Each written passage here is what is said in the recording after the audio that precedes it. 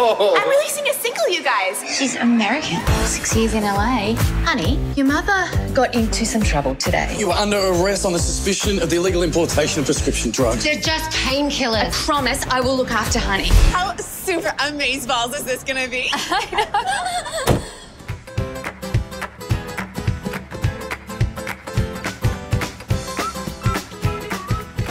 I started to get this picture in my head about the time I started hitting middle age, and I started to feel like everywhere I went there was a conversation about whether or not to have Botox, whether you got something injected in your lips or did a little bit of this or started to wear Spanx or whatever although I think that's an any age thing.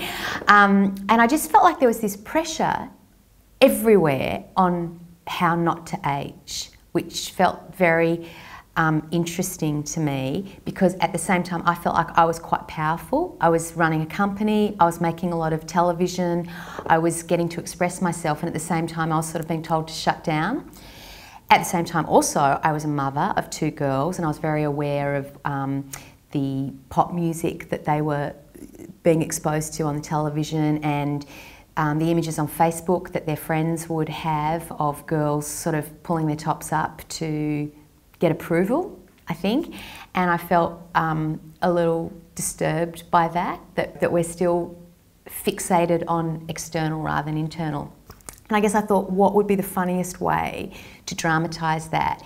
I'll take someone like me and put her just in a normal existence with the most heightened version of that sort of sexualised young girl that I can think of, which would be a Disney-esque type star on the verge of that, and stick him in a house.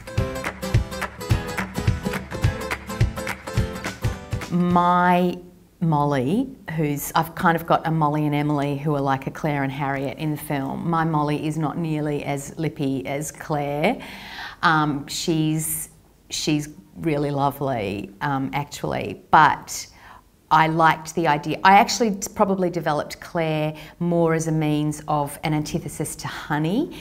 I wanted her to be kind of more grungy, smart, sarcastic, as opposed to Honey, who's so much more a child than Claire is. She's so much less developed as a human being than Claire is. And then, so Claire then became that person with me. And I also wanted Caroline just to be constantly nagged at, that sort of about her physicality too, and Claire was a good person to do that as well. But yeah, I know the mother and daughter relationship pretty well. Well, I guess individually, I hope that they each walk away thinking that I hope that they feel better. I hope that they feel better after they've seen the film, to maybe lessen the expectation, to kind of understand for a second that the construction that we see constantly on Facebook, on Instagram, on television, in the movies, in magazines, the Kardashians, that it's, you know, they're all constructions, and underneath we're all just ducks paddling and trying to get by. And we're all imperfect, but we're all pretty fantastic. You never describe a friend going, she's so awesome, she's really thin. You know, you say she's so awesome, she listens to me and she's got a great sense of humour. You know, we don't actually judge people by how they look. We judge ourselves very harshly by how we look. And so I hope women and girls similarly can be released from that. And I hope mothers and daughters, if they're going together, just remember that they love each other and that they care mostly about protecting each other, and that they, you know, have a shared experience which they enjoy.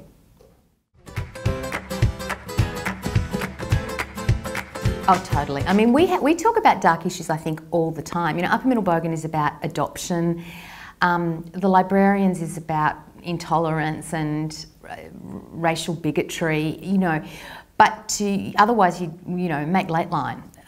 You know, watch Four Corners. Otherwise, you'd be making something really dark and true. And sometimes I think comics, people with a comic sensibility, we get very angry about things and we only know how to translate it into funny. And I really love in this film that people are laughing and laughing, and then suddenly they stop and you can hear a pin drop, and they feel kind of affected by something.